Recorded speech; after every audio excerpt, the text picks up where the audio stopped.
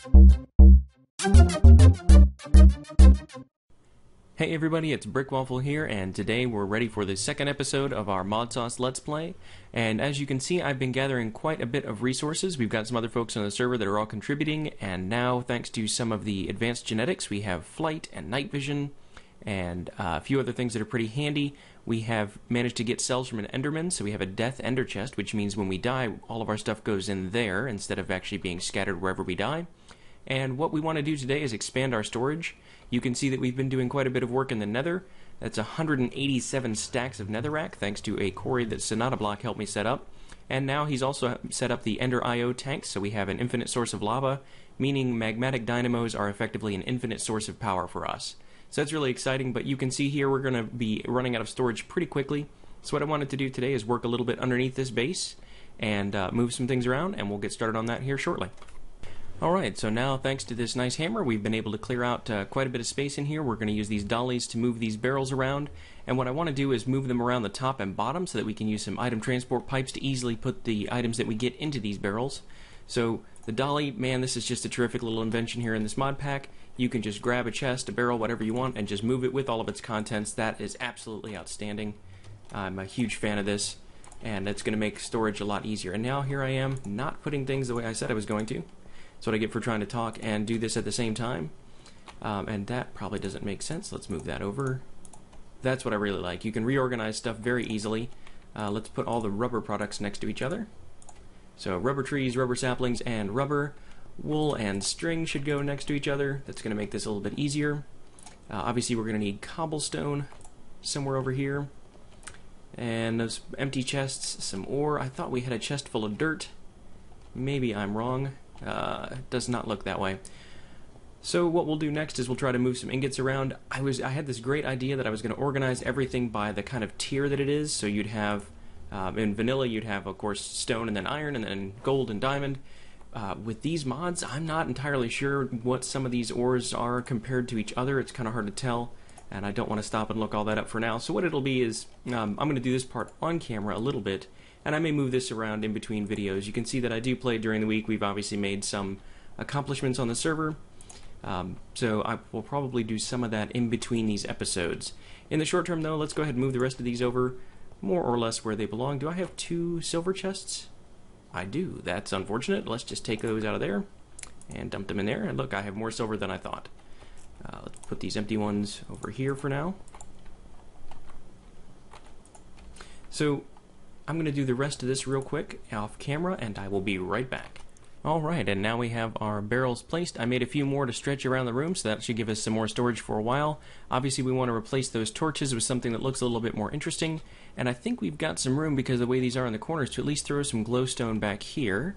And we do have some glowstone. Let's get some of that, and let's use our chisel to make it look a little bit more interesting. I love the chisel mod. It gives us a lot more options. So glowstone, let's try the neon glowstone this time. I haven't used that yet.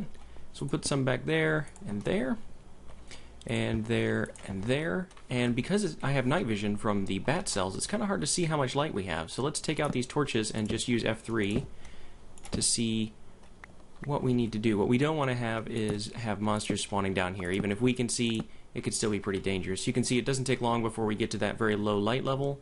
So we might have to do some ceiling lights here. Let's try that. We'll do one, oops, let's use a pick. Here and here, and that's 2 in from that side. Let's see if we can come 2 in from here. 2. Let's do that one and that one, and stick some glowstone in there as well. How's that looking on our F3? Looks like we have light level 8 or higher everywhere down here. Excellent.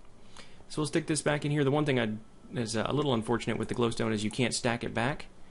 But if I recall correctly, I can make this look like normal glowstone again, and then I should be able to stack it back in here. Yep, love that chisel mod. That's one of the best things in this game. Gives you a ton more options for decorating. Absolutely outstanding. Alright, so the next step is, now that we have our storage area expanded and lit up, is to make a bunch of transfer pipes rather. So let's take a look at transfer pipes. We'll need a transfer node for items, which is a crossover pipe or a transfer pipe, ender eye, some redstone, chest, and stone.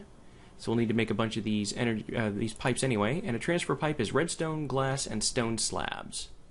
So it looks like we've got some smelting to do. We need to take our sand and cobble and smelt those and get some redstone, which I have in one of these other chests, and I'll be back with you in just a minute. Alright, and we are back, and we have a transfer pipe of 54 transfer pipes and a transfer node for items. So we're just going to put that on this chest, and then we are going to come around here and connect everything.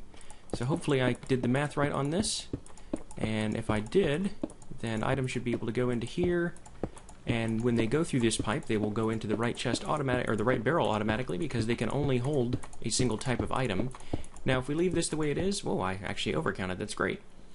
These barrels will fill up with the first random item that goes in there. We may end up having to shuffle some things around, take some things out. If I get, for example, one blaze skeleton or blaze head in here, or skeleton skull, I probably don't care too much about stacking those in barrels, so we may move those to these other chests that are used for random bits and bobs. So if we just try this out, we throw those extra transfer pipes in here. Oops. I thought you could open chests into carpenter's blocks, but apparently it's not letting me do that. So let me get some carpenter's stairs instead. So let's get some wood here. Actually, I think I've got some, might even have some carpenter's blocks already made. I don't, but I've got plenty of sticks. Those probably need to be in their own chest actually at this point. Taking up a lot of space. Let's go ahead and get one of those. And make some carpenter's stairs. Now if we put our chest back up here, it opens just fine. Excellent. Alright, so let's put our transfer node back on there. And we'll start by throwing in some cobblestone and some stone. So we should see that the cobblestone goes into this chest.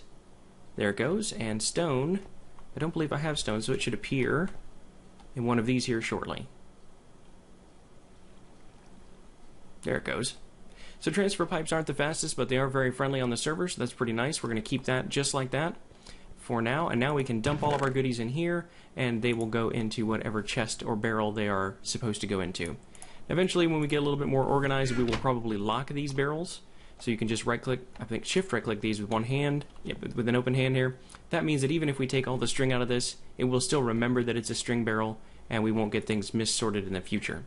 So at some point, like I said, I'll do some organization in here. I'll put everything the way I think it probably needs to go, but for now, this is pretty handy. We can dump all of our items, and they will automatically get sorted. Alright, and we are back, and you can see from what I've got here going in the pulverizer and what I've searched for that we're about to learn how to use Applied Energistics. I know there's a lot of cool stuff you can do with this, including some sorts of network storage that you can share all over the place. I know it's kind of an advanced mod, but let's give that a shot. First we'll eat some venison steak. I was looking on the wiki, and I know that I'm going to need a Certus quartz wrench and a Certus quartz cutting knife at some point. That doesn't seem to be too bad. And it looks like I'm supposed to be able to combine Certus quartz dust and nether quartz dust with maybe with sand. Let me go look that up real quick to be able to make the first component that we're going to need to make some seeds. Alright, apparently it's the dust and sand. It makes seeds, and that's going to give us quite a few of those. And then let's drop some more sand in there with our nether quartz dust, and we'll get some nether quartz seeds. And that's actually more than we can get here. So let's leave that. Well, actually we can't. That's not a real crafting table. So can we, let's see. We'll just drop some of that right here for a second. And we're going to put this sand in a chest. And we'll put this nether quartz dust in a chest. Let's go throw that actually near the grinder. And then we're going to go throw our seeds in some water, which I believe is how you get these to grow. So we probably need a little pool down here, but before we do that, let's go head upstairs if we can find our way out of our own base. And I don't know why I keep talking about myself as we, but let's go outside, throw these in sand. Let's go sleep in the bed first and make it daytime. Then we'll throw these in sand and see what happens. So I'll be right back with you in just a moment. Okay, you can see it is now daytime, so let's throw another quartz seed. Let's just throw all of them in here, and then we will throw some Certus quartz seeds in here, and we will see what happens. Now apparently these are supposed to react with water. They don't despawn. That's what it says here anyway. And that should let us get more of whatever we've placed here, so we'll be able to collect crystal quartz. Now if this works, I'm not sure how long it'll take, so let me get a quick timer and I will resume when they are fully grown. Okay, after waiting for a while, I've decided to look on the wiki, and it looks like several hours by default to grow these seeds into crystals, so we're definitely not going to do that right now. We are, however, going to take some advice and... Whoops, let's see if we can stack those. Why can't I stack those two things? They must be partially grown. Interesting. Well, we'll leave that one there right now. We'll come back and get that later, or we will completely forget about it. But I had an idea. I think we can use some cauldrons and some translocators with a filter to only pick up the adult crystals, and that way we'll be able to just throw a bunch in the chamber there and we'll pick up the adult crystals when they are done. So we just need to find a place to do that, and I do have a small room over here that has a pulverizer and an induction smelter, so what we probably want to do is put it in this area as well. And like I said, I think a cauldron should work, but we'll just want to go ahead and do that real quick. So let's go dump these things in a chest here. Oops. Try that, that, and all of that. So, and you too, get in there.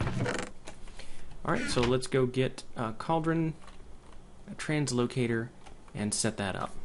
Alright, we're back, and I've got 2 cauldrons here. I've got an iron chest and an advanced item collector with an item filter that will pick up nether quartz and certus quartz crystals, so that in a radius of 3 blocks, we can test that out by throwing a quartz crystal in here and another quartz crystal in here, and you can see that they both end up in the chest. So now what we can do is throw some of each of these in here, and let's do this one and this one.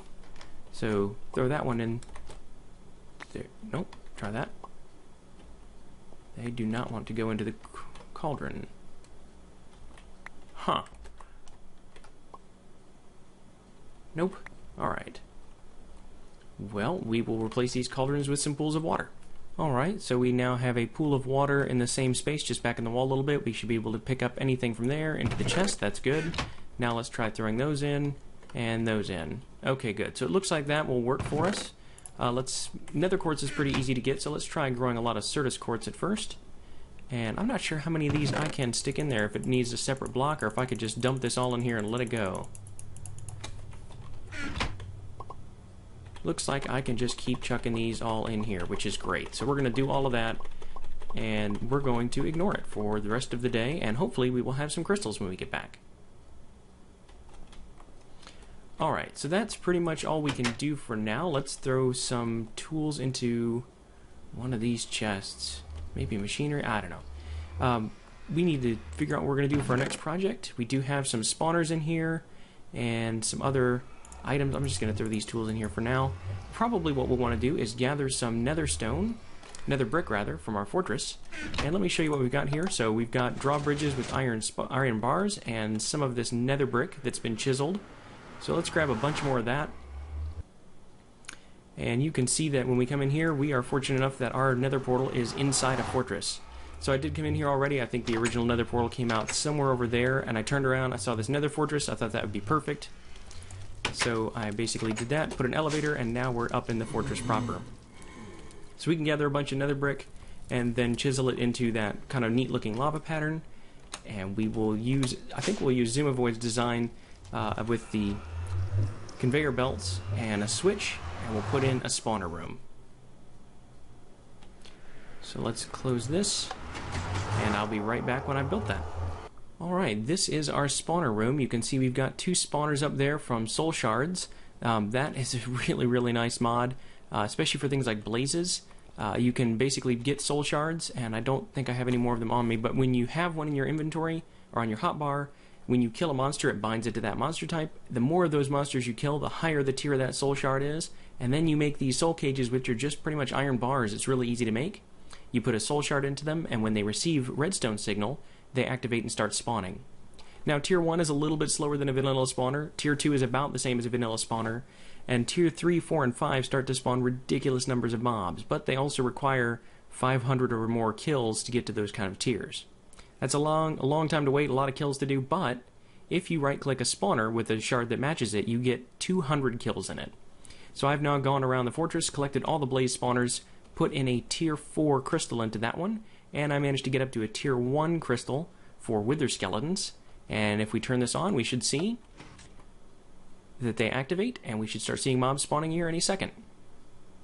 There's some blazes. And these are iron spikes. Wow, that's very loud.